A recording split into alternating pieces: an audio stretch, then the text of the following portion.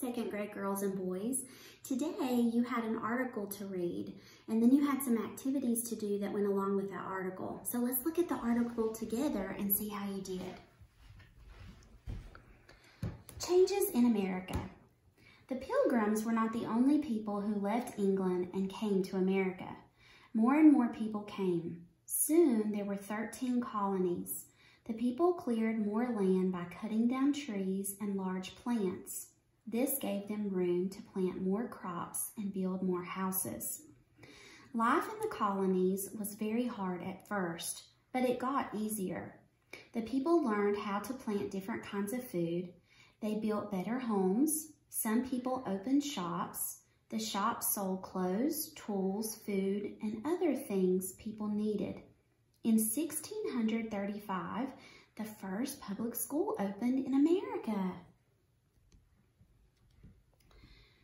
As time passed, the population of America got much larger. Population is the number of people living in a certain place.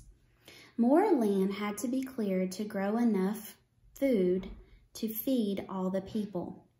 People needed more and more buildings, homes, stores, and places to meet. They built factories to make things they needed. They built roads leading to every town and city. All of these changes had consequences. Some animals lost their habitats, and some became extinct, gone forever. Cars and factories polluted the air. Homes and factories polluted the water. Soon, people began to worry about the earth. Many people decided to do something to save the natural resources in the world. They knew it was important to protect resources like air, water, and trees. What can we do to help save the earth's natural resources? Plant a tree or a garden. Trees and other plants give off oxygen that we need to breathe. Here are some other ideas. Don't let the water run while you are brushing your teeth. Take short showers instead of baths. If there is a leaky faucet at your house, ask your parents to fix it. Volunteer to help clean up a beach or river bank near your home. Turn off things that use electricity, lights, TVs, and computers when you leave a room. Before you open the refrigerator door, decide what you want. Ask your parents to adjust the thermostat in your house to save energy. Have you ever heard people say reduce, reuse, and recycle? It's a way to get people to buy things that have less packaging and to find new uses for old things. It reminds us to recycle too. Animals that are endangered may someday be extinct. Our national symbol, the bald eagle, was once endangered, but there is good news. Today, there are several thousand bald eagles in America. It was taken off the endangered species list in 2007.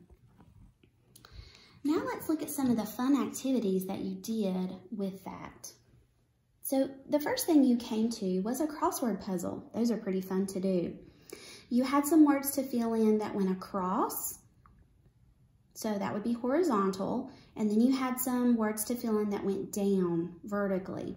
And you have a word bank, and you should use all the words in that word bank. So you should use all 7 words.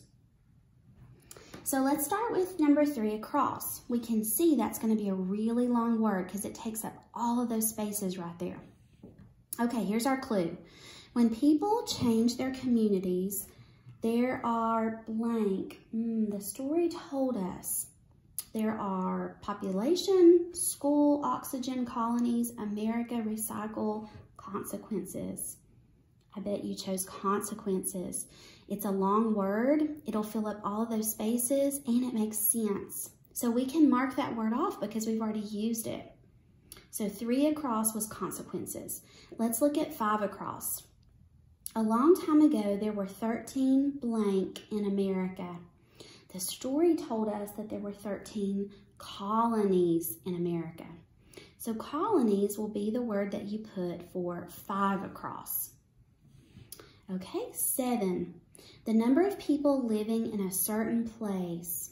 The number of people living in a certain place, the story told us, is the population. Population is the word that you will fit in 7 across.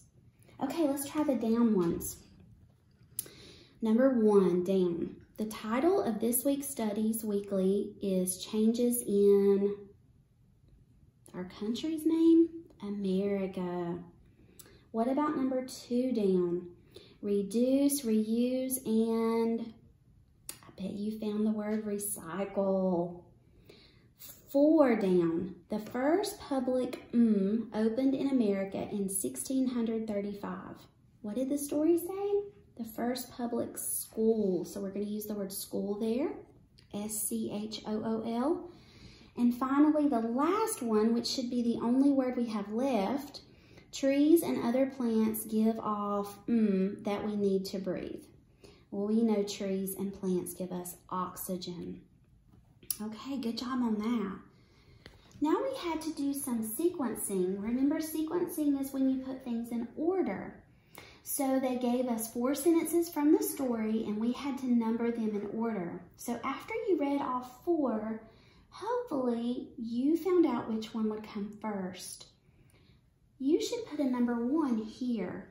People who came to America cleared land to plant crops and build houses. That would be first. If we go back and look at the story, the second thing the story told us was shops began to sell clothes, tools, food, and other things people needed. So we would put a number 2 there. The third thing the story told us in the sequential order was people build roads and more buildings. So that would be 3. And finally, number 4, some animals became extinct and the air and water became polluted. So good job with sequencing. And then finally, we needed to write what the difference is between an animal being endangered and an animal being extinct. The story told us that if an animal is endangered, it may someday be extinct.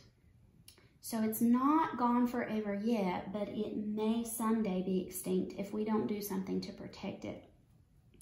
And then remember, the story told us that extinct means gone forever. So there's no more of that species if it is extinct. And I bet you used capitals and periods and wrote me a really good sentence about that. Talk to you soon.